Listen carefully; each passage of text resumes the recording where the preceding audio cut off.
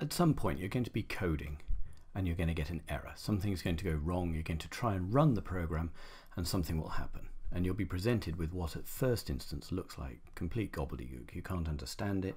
You don't know what it's actually saying. And you think to yourself, well, this is useless. I have no idea what I'm going to do with this.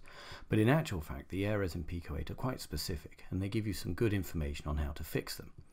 So what we've got here in front of us is a piece of code and it's going to generate some errors. On the outside it looks fine, but actually there are a few bits and pieces in it that are going to go wrong. So what I'm going to do is I'm going to run it and I'm going to take you through how you might want to fix some of these errors and how to decode what the error message says. So the first thing I'm going to do is run this program, and behold, I am confronted with an error. Now this might look quite disappointing when you first see it. You might think to yourself, I don't know quite what I'm going to do with this, but actually this is quite a useful little error message. To begin with, it gives us a line number here, line 2. So it says there's something going on in line 2. That could be useful. Tab 0, because obviously if your program's using tabs, you'd like to know where that is as well. So straight away that gives us an idea of where it might be taking place. And if we go back into here and press escape, we can see that we're in tab 0 here, and line 2. There's 1, there's 2. So we know there's something wrong with this line. So we're going to try and fix this. So let's go back to our error message and see what we get. So once we're into our error message like this, we know it's line 2. We know, in fact, because it's given us a piece of information, that it says function update close bracket is wrong. And when we look at it in detail, this one's a really simple one to fix. It says this is expected near to this.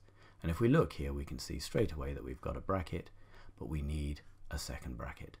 So this is going to be a pretty straightforward fix. So we're going to go straight back into Pico-8 here. We can go back to our code and we can fix this one because we can put the bracket in place. Hurrah! Let's try running it again. Oh dear, another error.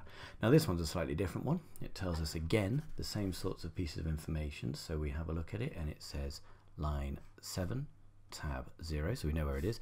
And again, it gives us the line.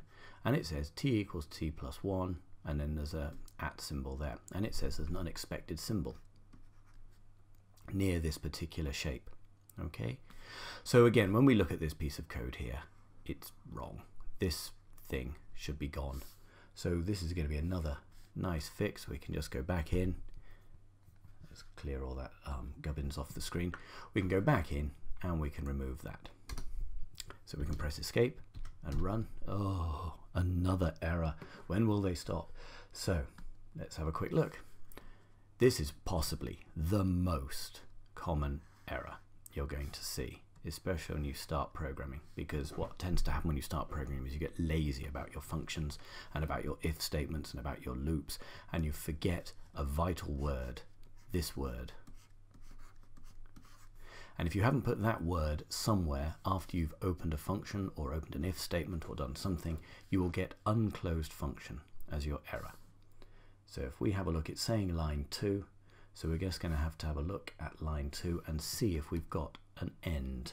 That's all we're looking for. So we go back into the code and we can see function end if no end. So we need to put the end in. And we put the end in and come back and run it. It's great. That one's fixed. Ugh, but we've got another error. Now this is a bit more tricky to work out here.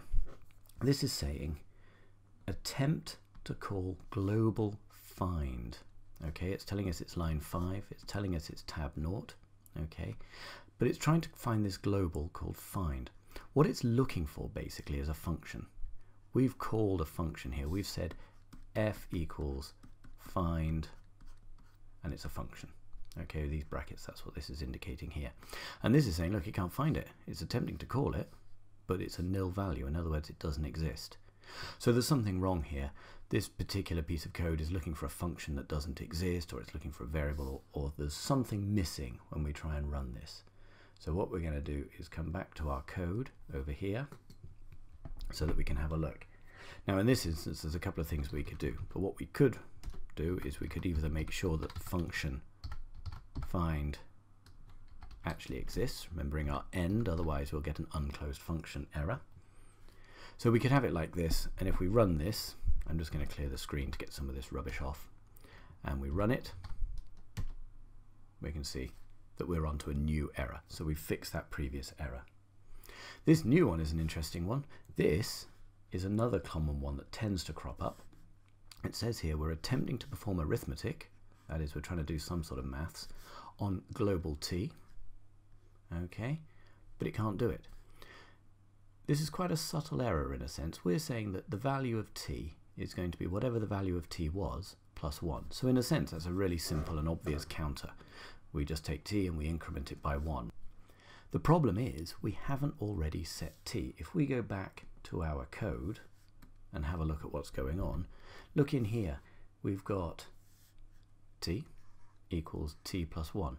But what does T initially mean? When the first time this loop runs, it's got no value for T. And so the program's saying, well, that's great, I want to add 1, but what on earth am I adding 1 to? It doesn't exist. So the way to fix this is to make sure that up here we make sure we put a value for T before we even start. So up here we're going to go T equals 0. Okay, and now the whole thing should work. It should run. We've got T equals 0, and every time T is going to be T plus 1. So if I run this now, what we should see is a screen cleared and the number T rolling at the top left of the screen. So we run it and everything's running correctly. So that's how to debug some Pico-8 errors. The most common one, as I say, is when this happens and you run it and you get unclosed function. And I can't stress enough that unclosed function is one of the most common errors that's going to crop up, and it's because you haven't put in an end. I would say that's the most likely error you're going to see when you start doing things.